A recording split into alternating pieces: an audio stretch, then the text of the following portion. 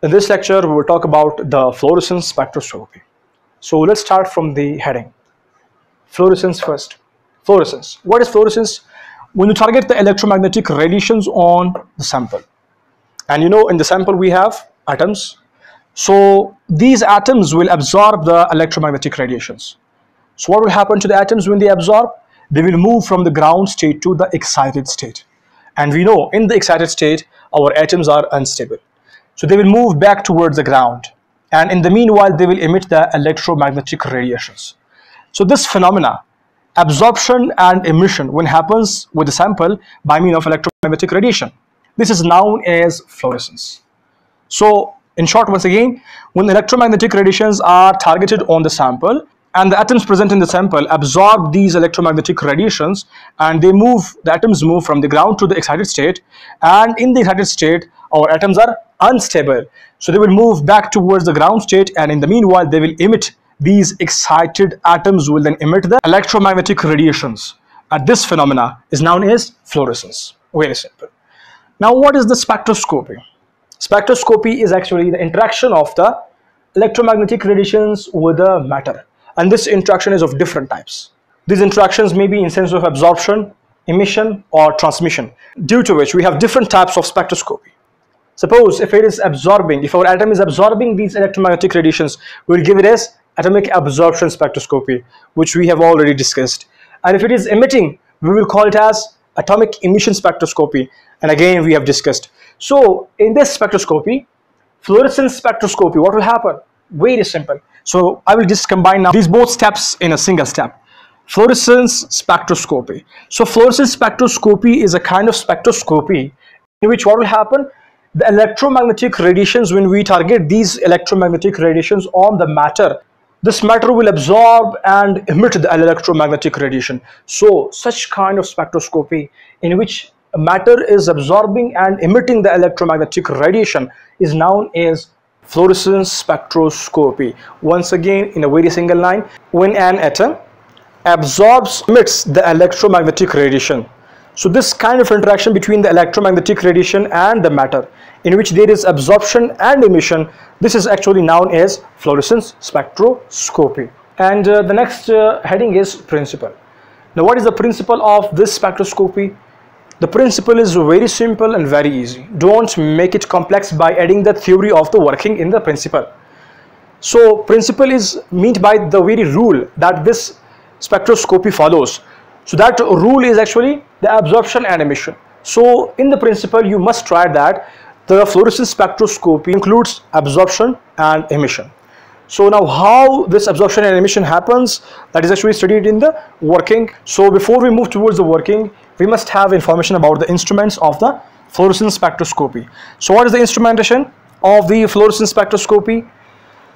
The very first thing is that you must have the light source or the radiation source, in which we are using the xenon arc. We can use some other sources also, but most often used is nowadays is xenon arc. And just in front, the light source or the radiation source, we have the monochromator. This is also known as filter, and this monochromator is given the name as excitation monochromator. We will study this function in our working. And just after the monochromator, we have a sample holding device known as cuvette or cuvette, in which our sample is present or which holds the sample. And just below that, we have another monochromator, monochromator number 2. Here is number 1, here is number 2. And this monochromator or this filter is given the next name, that it is now as emission monochromator. So just after that, we have our photomultiplier tube, which is a detector. So this photomultiplier tube will detect, and then after that, we have the last instrument, that is the readout device, which will give us the information about the spectroscopy. So now let's move towards the working. Xenon arc. This is the radiation source which will provide the radiations. These radiations will be targeted towards the sample, and here this monochromator will filter these radiations. This is known as monochromator, filter, or excitation monochromator. Why is it called as excitation monochromator? The reason behind is that this monochromator will provide the radiation which is going to excite our sample.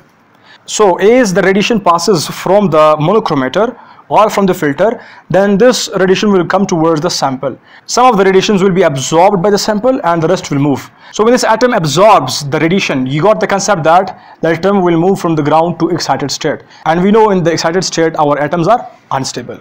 So they will come back towards the ground and will emit the radiation. So then these radiations will be targeted in different directions. So in order to avoid the mixing of the radiations from the atoms and from the radiation source, here the radiations from the radiation source are here and the radiations from the atoms will be in different directions. So if we place our detector parallel to the cuvette, what will happen? The mixing of the radiations will happen.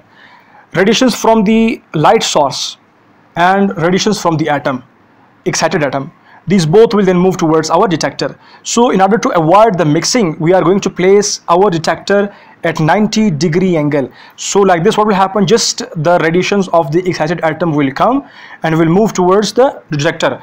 Further, in order to filter these electromagnetic radiations from the atom, we will place another monochromator known as emission monochromator. So now why is it called as emission monochromator? Because it is only allowing the emitted radiations which are emitted from the atoms. So these emitted radiations will then move through this filter, through this monochromator, through this emission monochromator. These all terms are just the same. So then what will happen? Then these radiations will reach the detector, and our detector, which is photomultiplier tube, this photomultiplier tube will detect the signal and then it will multiply. As the name indicates, photomultiplier, this is going to multiply the photons which are coming from the radiations. Now these photons will be multiplied. After multiplication, what will happen? Then these multiplied photons will be set into an electrical signal by the detector, and then this signal will be given to the readout device, which will give us the reading, and we'll match that reading with our already known readings. So like this, we can do two types of the analysis, which are actually the applications of the spectroscopy, fluorescence spectroscopy. What are the applications? Qualitative and quantitative analysis. Means we can do both the types of analysis. So what do we mean by the qualitative and quantitative analysis? Very simple. Qualitative analysis is the analysis in which we take the sample. We can analyze several types of elements present in that sample, and what is called as the quantitative analysis. In the quantitative analysis, we can take an element and we can identify the concentration of the element. So here in the qualitative, we identify number of elements, and in the quantitative, we can take any one of the elements and we can identify its concentration. So for the concentration type of analysis, we are using the term quantitative, and for the identification of the elements present in the sample, we use the term qualitative analysis. So we can do both by means of the fluorescence spectroscopy. And still, if you have any kind of question, you can drop that in the comment box. We'll come for the answers very soon. Thank you.